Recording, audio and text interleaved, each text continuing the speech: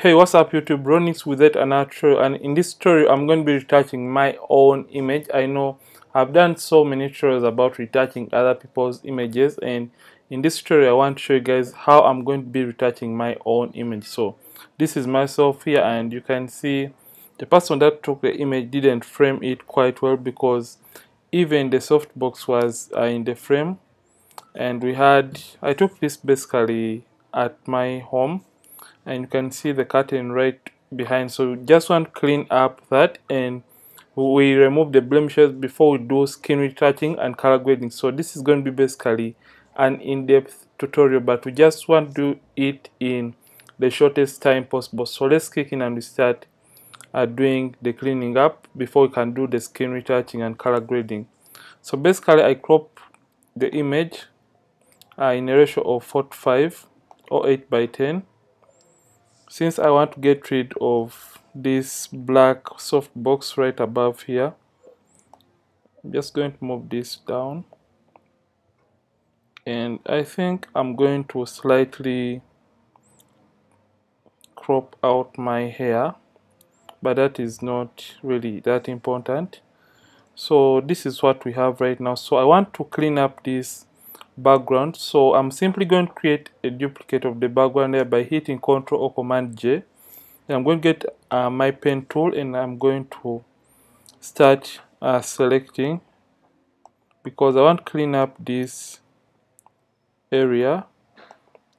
So I'm simply selecting the area that is containing this curtain or this distraction in the background, as you can see that. So I'm just going to come and select it and right click, and I'm going to come to make selection. Feathering is 2, and I'm going to hit OK. Then I'm going to come to my clone stamp tool and zoom in slightly. Then increase its size by using the brackets right next to the P key on the keyboard. And I'm going to hold down the alternate key and sample. So hold down the alternate or option, and I'm just going to sample, click, and now start painting. So I'm basically painting over this curtain, and it is just copying the color and pasting it towards this side of this image. So I'm going to come and sample again, and I'm going to come and start basically painting over to get rid of this distraction in the background. So it is more of holding down the alternate key and sampling and just painting over.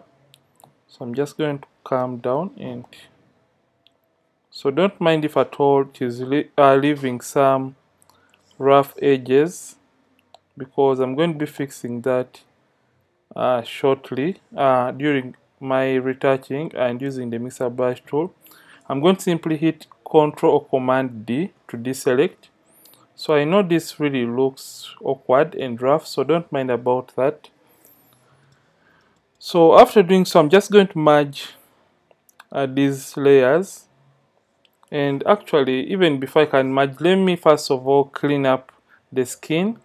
So I'm just going to get my spot healing brush tool, and since this is not like a blank layer, I'm just going to leave this unchecked, and I'm going to increase on the size or zoom in.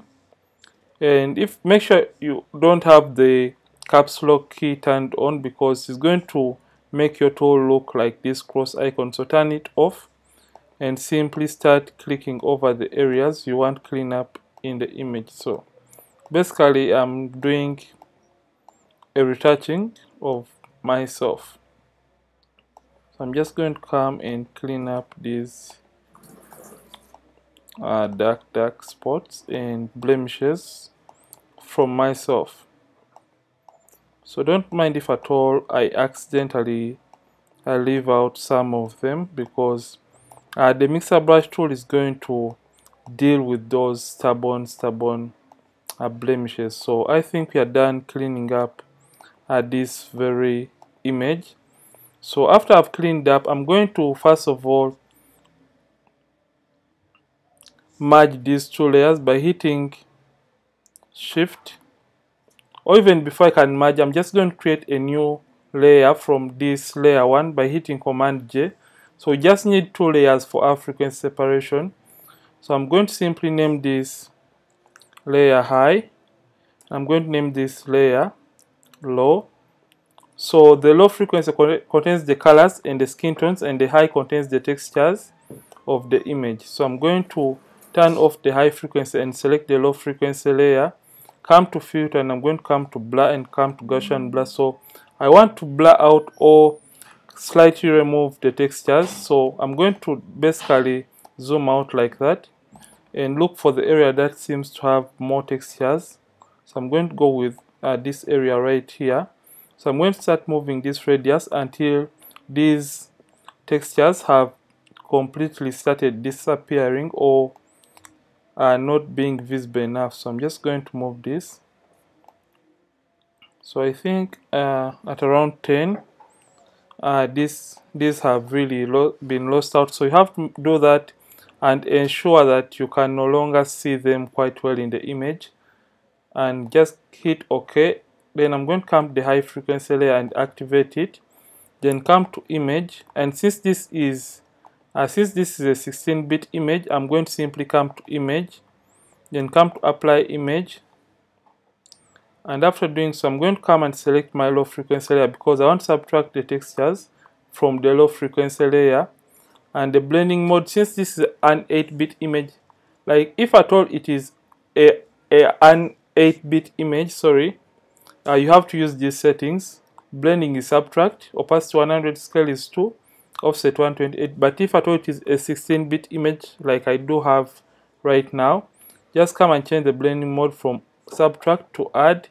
Then the scale is going to be 2, offset 0, and make sure you turn on invert, and you'll have your textures on this gray kind of layer. Come and hit OK. Then change the blending from normal and change it to linear light like that. So we are done separating the frequencies of the image into the textures and the colors. So just select both layers and hit Ctrl G or Command G on the keyboard. So we're going to name that frequency separation like that. So after doing so, we're going to open our frequency separation, come to the high frequency and create a black and white on top of the high frequency layer, and we're just going to slightly darken that. The reason for doing so is because we want the uneven skin tones to be really visible in this very image. Then come and select the low frequency layer and come to your brushes and select the mixer brush tool.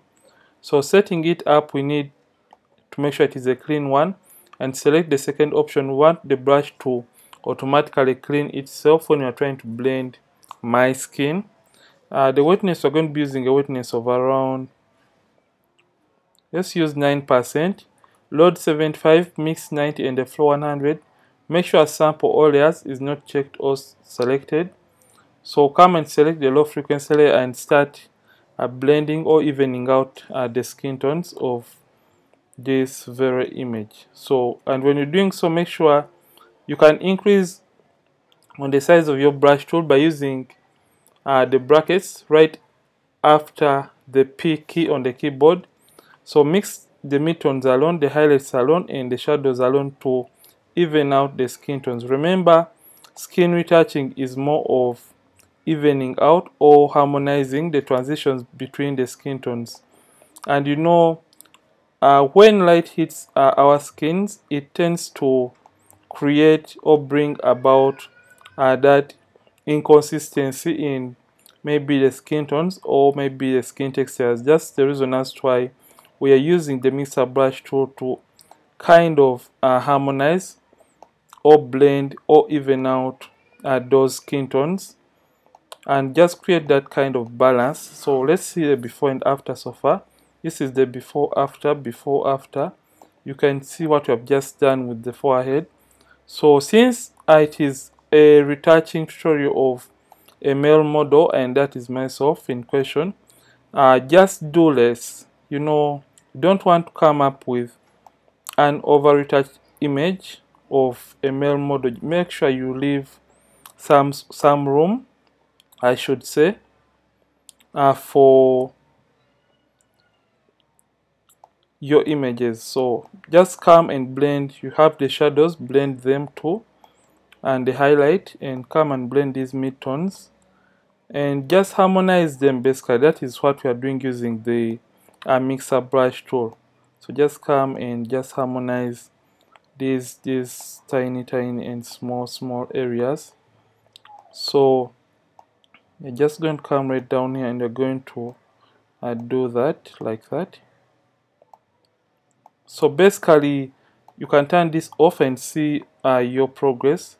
And when you're using a mixer brush tool, don't over zoom in unless you're trying to blend an area that is really tiny or really small on your images. Like if at all I wanted to blend here, I would have to zoom in and just blend that area. So you have to zoom in by using Ctrl or Command plus on the keyboard to zoom in.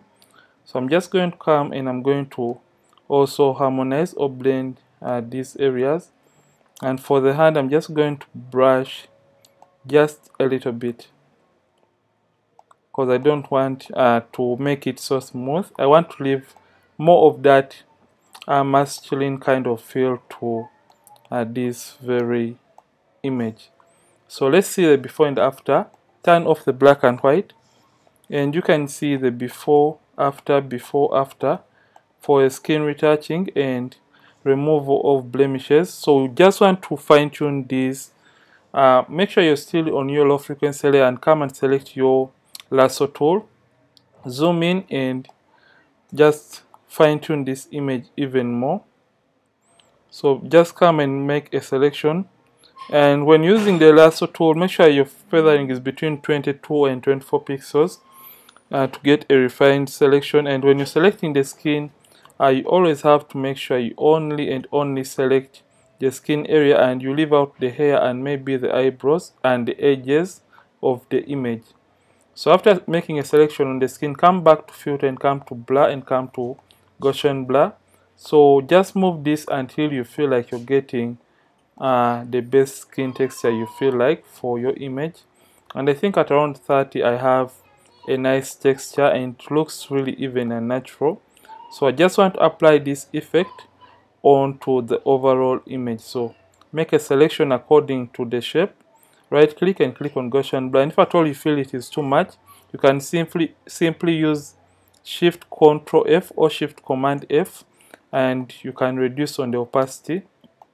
So for this case I'm just going to leave it the way it is. So make that selection, right click and come to Gaussian blur.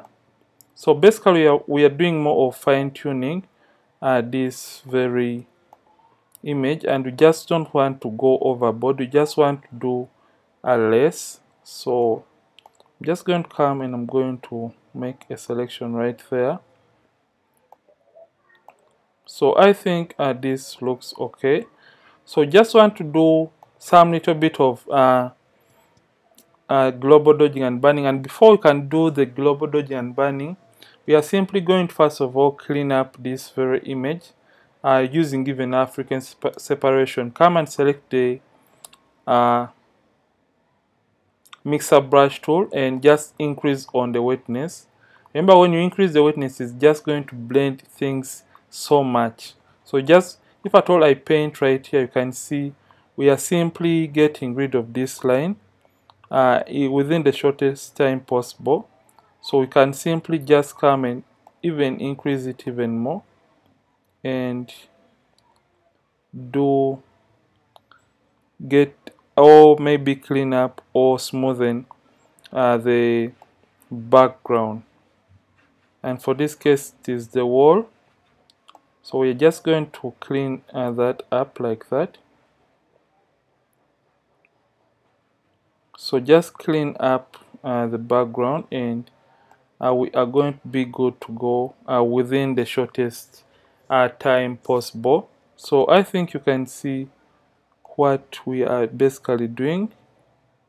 So I feel like this line is really remaining. So I'm just going to get my spot healing brush tool and come to the high frequency layer. Since it contains the textures, I'm just going to start drawing over it to replace it or get rid of that annoying line in our background.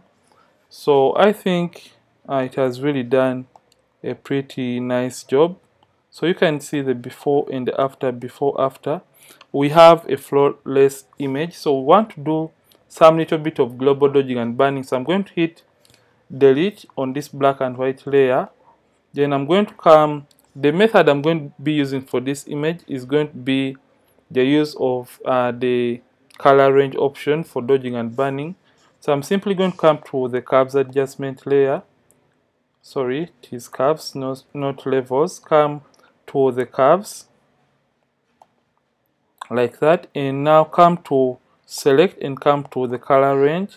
So for this case, I want to select the highlights first for this image, and I'm going to make sure you're on quick mask and selection is on. So click and you can refine that, and I think at around 79 we are good to go. So for this case, we want first of all dodge the highlights. That's why I sampled the highlights in the image. Come and now increase the highlight like that. So it has to be really small. Before after, before after, it is not too much. So I'm going to name that dodge.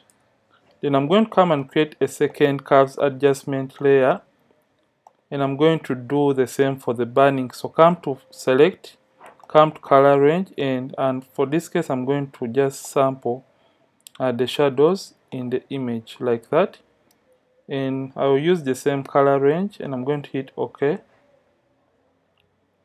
And for this case, make a midpoint and drag down like that. You can see we are getting that rich melanin kind of look. It is the goal I was going in for this very image, and I'm going to name that burn. So we want to put these two in a group by selecting both and hitting Ctrl or Command G on the keyboard, G for girl I say, and I'm going to name that D and B for dodging and burning. So you can see the before and after, before after for our dodging and burning. So basically what I did after this was, or what I usually do, or what I'm going to do basically, because we are retouching this in real time, I'm going to simply create a stamp visible layer for all we have done, and I'm going to take this image right back into Camera Raw for more color grading. So I'm going to simply hit Shift Alternate Command E on the keyboard, or Shift Alternate Control E on the keyboard to create a stamp visible layer, and I'm just going to duplicate it by hitting Ctrl or Command J. Then come to filter, and I'm going to come to Camera Raw filter. So when I come to Camera Raw filter, I'm going to first of all go all the way down to the calibration option, and I'm going to come to the saturation of the reds, and I'm just going to take it to -10, and the green primary, and I'm going to do the same for that to around -10. I think that looks okay. And let me see if at all I play around with the blue primary. I think we are good to go, like at around -3. You can see the before and after, it is not too much. I'm going to come all the way up like this. I'm going to come to my hue and saturation, and I'm going to come to, first of all, to my luminance of the oranges, and I'm going to knock it down like that. I'm going to come to my hues of the oranges still, and I'm going to just see what works best, and I'm going to leave it at around 4 like that. So basically that is all for the color grading right now. So I'm going to come back up to my local adjustments, and I'm going to add a little bit of contrast to around 2, and just move my blacks down and add some little bit of warmth to the image to around 1. So after I have done so, I'm going to come to my adjustment brush tool for the eye whitening. So I'm just going to zoom all the way in by holding down Ctrl plus and getting my space bar, holding it down, and Command plus to zoom into the eyes. So I'm going to come and get my adjustment brush tool I want to remove color from the white area, and we have some yellow color, so I'm going to move this to the blue side. 27 is going to do, and this to around 61. Highlights, because I want the eyes to pop, to 3, and the whites to 4. And since we have color in the white area of the eyes, I'm going to come to the saturation option, and I'm going to knock it down to around -65. Then after doing so, I'm just going to simply paint over in the white area of the eye basically. So I'm just going to paint over like that, and I'm going to come this side and also paint over the white area. Make sure you only paint over the white area, and maybe intensify that catch light within the eyes like that, to make these eyes really pop. So I'm going to zoom out so that you can see the difference it has made to this image, and I'm going to hit OK and go back into Photoshop for just one more final thing. I'm going to simply come to the selective color option, and I'm going to come under the blacks, and I'm going to knock up the blacks of this image to around 4. Then come to the yellows and also move it toward around -7 like that. And you can see it has really transformed this image already. You can see the before after. We have that beautiful cool tone added onto this image. So basically, this is how I retouch this image. So first of all, I want to show you guys the before and after, before you can learn about how I do export, or how I export my images usually. So you can, if I hold down the alternate key and click on this background layer, you can see the before after.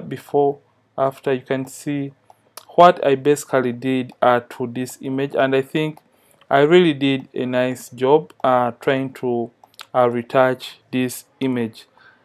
If at all you have learned something new from this, and don't forget to like this video before you can even export. I'm going to give you like 2 seconds to do that. I hope you're done. So let's export this image the best way so that it doesn't lose color when we post it or put it on another device. I'm going to simply come to File, and I'm going to come to Export as. So here is where the magic is going to happen or take place. So I'm going to simply come to it is first of all loading the image, and it's going to take a very short while to load this image, and here we are right now.